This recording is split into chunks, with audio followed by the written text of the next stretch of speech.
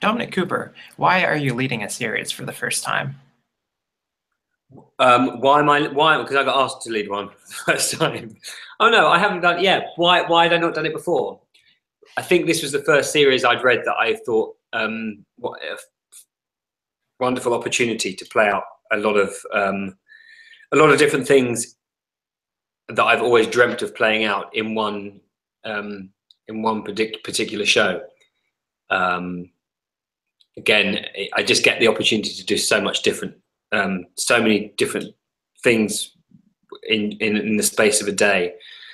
And I love I love the concept behind it. I love the original content, and I thought it'd be a good opportunity and a big challenge to play someone very far from anything I've ever played before. And were you and Ruth Negga a package deal for this show? Were we packed in? No, absolutely not. We I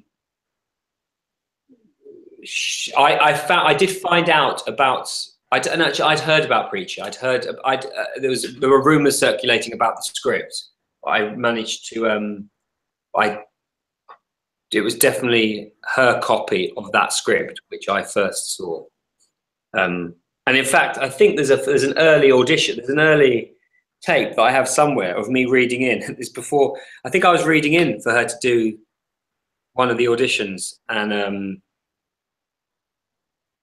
before, and then I think in that terrible manner, I sort of got wind of it and sort of thought, oh, I like the sound of this, and then approached various people. So yeah, I think that's how it unfolded and how I learned about it. But no, we weren't a package deal. So we've done a lot of things together. So there seems to have done a lot of plays and TV shows and films together, which is very, very odd, but all coincidence. So you're actually shooting the second season right now. You might get whisked away any moment to go back to filming. When you guys started the season, it was about a week after the Oscar nominations had come out. So was there any sort of celebration for her? Yes. Like on the set, I mean? I don't know. I don't think we had. No. When did they come out? I'm trying to remember. When have they come out with whether we were on set? I don't know whether we were still filming, were we? I can't. Yes, there was big celebrations. Although it's one of those things that it's very hard to I think the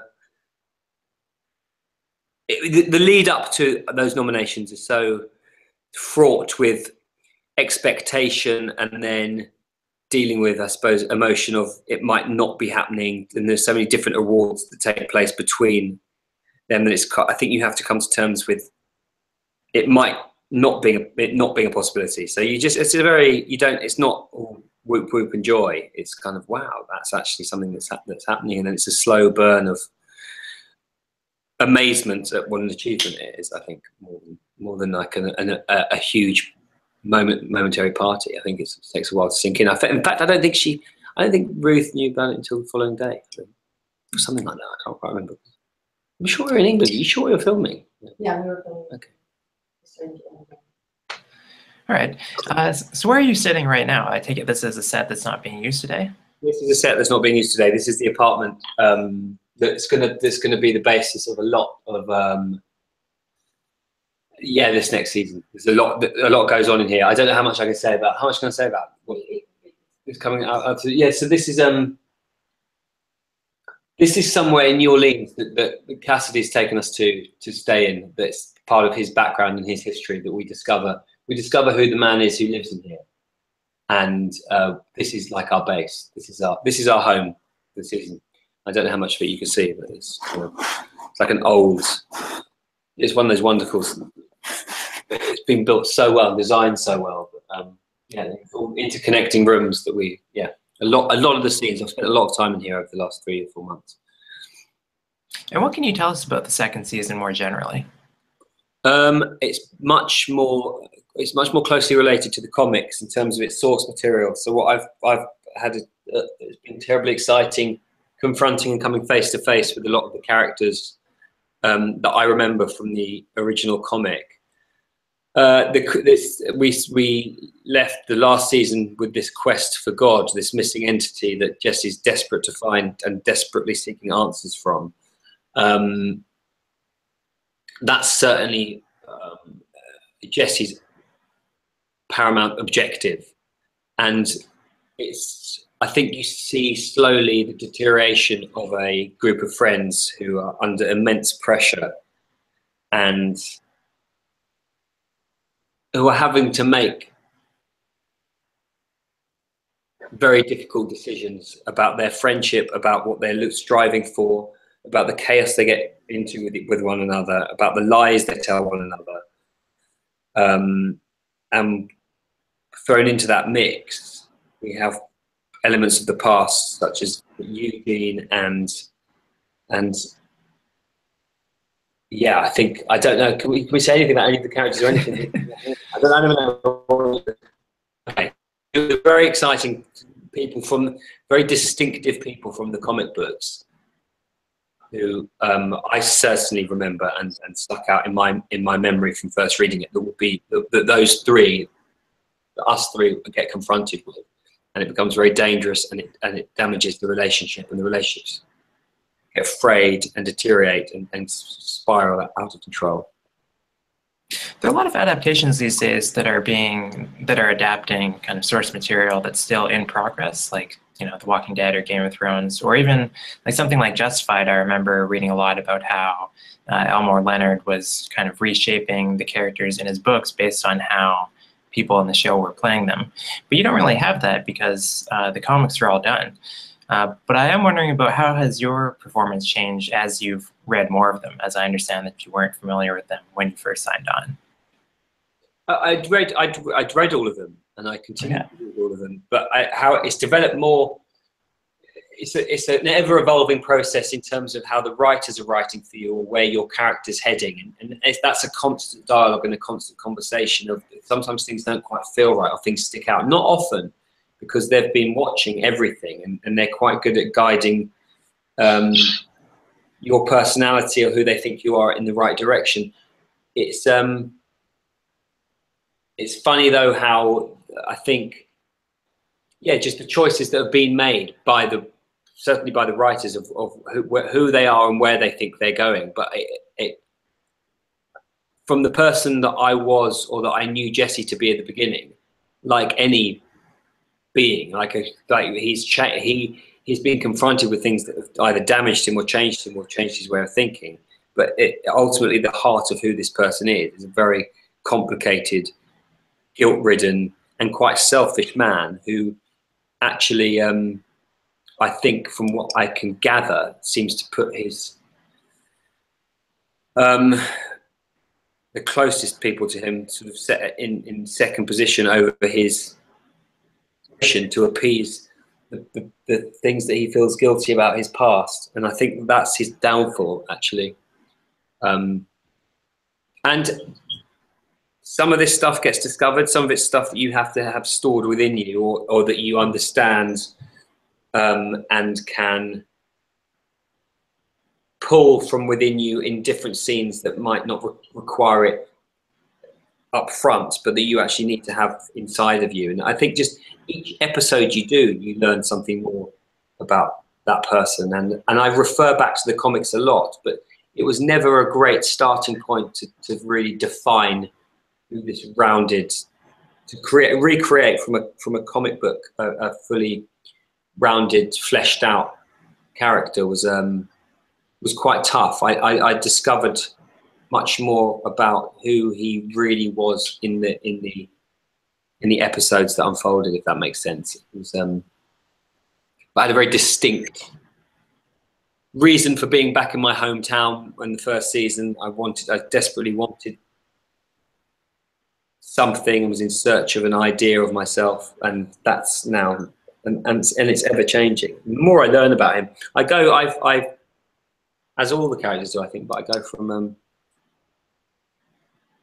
feeling very positive about him on some days, and that he cares and he's doing the best for everyone, into feeling quite negative about some of the decisions he's making. That's why the writing's so great, because he's constantly in conflict with himself and the struggle to do what's right. But it's very difficult for him because he's ultimately a criminal as well. What would you say your favorite and least favorite aspects of Jesse are, kind of as a person? He's strong, he's decisive. I'd say he's trustworthy.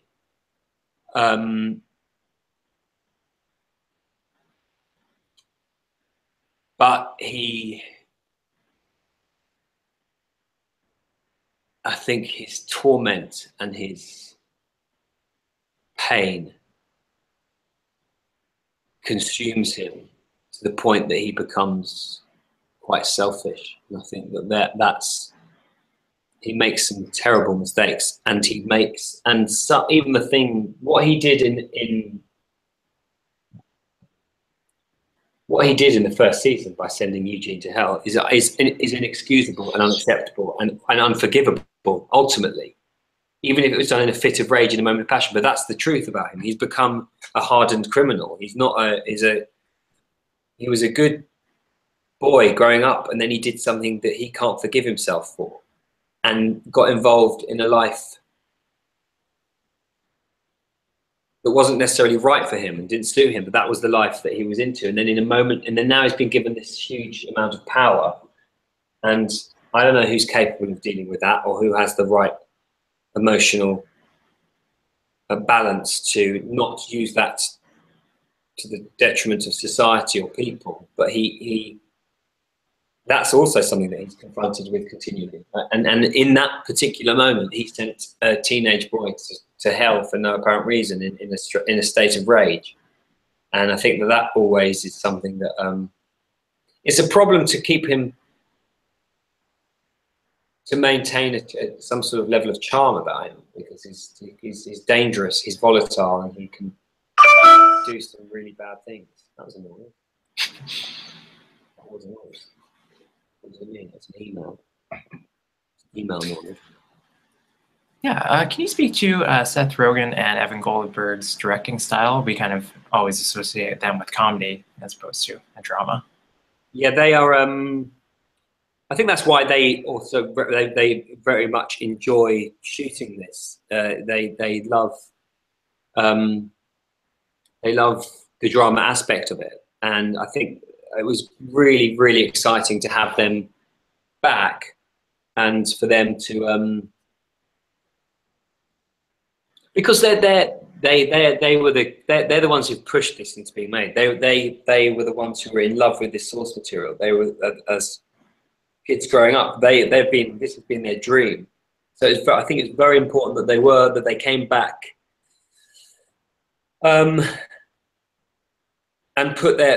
embedded their style at the beginning again. They directed the first two again, and I think I really love the way in which they work. They're very cohesive. They don't give you opposing direction. They have a very distinctive vision. They're extraordinarily experienced, and they know that they want to make this as strange, ambiguous, and insane as it possibly can be. And if anyone can do that, I think they're the right people to achieve those goals. And yeah, it's been really important, I think, for the show to have them just start us off, to get the journey going. And Seth's an actor, so he is very good and very specific with his notes, and knows which notes really can help and which aren't very helpful. Looking back on the first season, was there a scene that was particularly memorable or challenging for you to shoot? A scene that was challenging. Sorry, say that again. I'm just trying to get you up with the light out there. Oh yeah, no, I'm just wondering if you could share a story about, a particularly memorable scene from the first season that you shot. From the first? Yes. The first season. The big bar fight was a very memorable day. I remember shooting that. It was very early on. I think that was actually in the pilot. There's a lot of scenes. I remember a lot of the scenes in the church that we had, sending Eugene to hell. I'll tell you email. What other scenes do I really remember? It's such a difficult question to answer when I'm still shooting I can't decipher the two. I think yeah, a lot of scenes I had with Cassidy, talking, chatting things through about our existence and the world and the problems with it, and how different our opinions were on religion and various other things. I enjoyed those scenes. But that's off the top of my head, but I'm sure I'll think about that question in a second. Now, are there any plans for you to start singing at any point in Preacher? I doubt it very much. Okay. Oh, hold on. We do sing a bit at the beginning, don't we? Wait and see. Yeah, there is. No, but I don't think it'll become musical. Okay. Just you sing in a lot of other things, so that skill set is untapped, I feel. I do sing in a lot of other things, yeah. All right, and finally, can you tell us what else you have coming up? Coming up this year, in terms of work I'm about to do or work coming out, I'm about to start something I may have already done, but I haven't quite signed on to it yet, so I'm not sure. That made no sense at all. That's what your face was representing, in the face of dismay that you didn't understand the clue. Oh no, your video kind of cut out for a second, so I really couldn't understand anything. No, I'm all consumed with Preacher at the moment, but I have an improvised film that I did with a man named Dominic Savage coming out later this year, and a film called Stratton.